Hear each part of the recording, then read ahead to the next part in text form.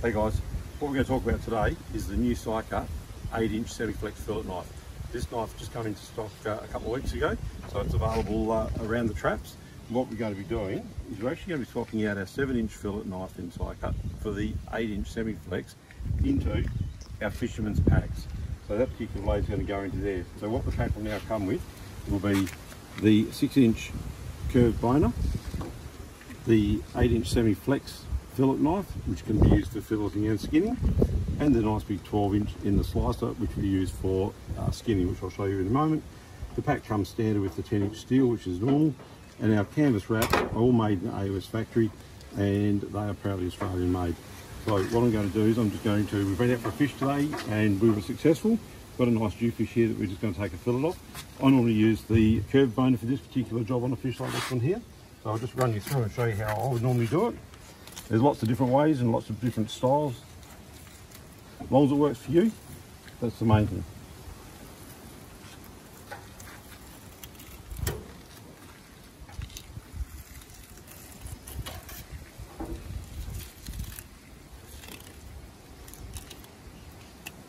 Just up over the rib cage there a little bit, up over the backbone a little bit. And down the other side. Making sure we go all the way down to the actual bone to get as much fillet off as we can. Come up over the top of the rib cage here, and again just keep the knife down nice and flat. What I will be doing later on is I actually take the wings out, which I'll also show you how I do it. So there's my fillet straight off there, not left too much on the actual backbone itself. What I'll now show you is the slicing knife in action. So you just come in at the tail, just get down and make a start. Once you've made that start, pretty simple, just grab hold of the tail, or the bottom of the tail part of the fillet itself. Keep the knife bent down and nice and flat, just slightly angled downwards, and you should be able to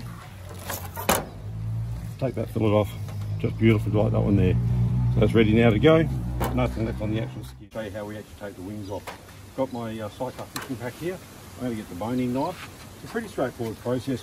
Once you've done the actual fillet, I always actually leave a fair bit on there, so I enjoy the wings. I actually grab the actual head, just crack it a little bit, and just up the top in here, you'll see there's 2 sections of bone.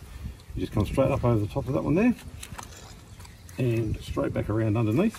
Normally it's not quite that difficult. Once you're through there, again, you can just come straight down through the bottom side there. From that side, come straight down to the actual anal passage, flip your fillet over,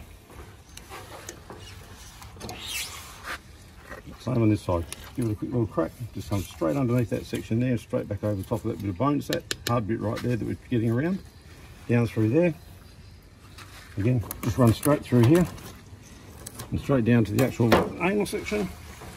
That's going to come straight out. You can see we've got a nice set of wings sitting right here. Obviously I'll need to run some water over those and clean those guys up. And just run the fillet knife or the knife through and just tidy up a few of these little sections through here. But as you can see, that was very quick and easy. The other thing that I would normally do once I've cleaned it all up, just run a knife straight through the middle here. If you want to butterfly them, and just straight down. Once you butterfly that, pops open, and there you have your perfect wing, ready to go. Just needs to have a wash, obviously. Thank you.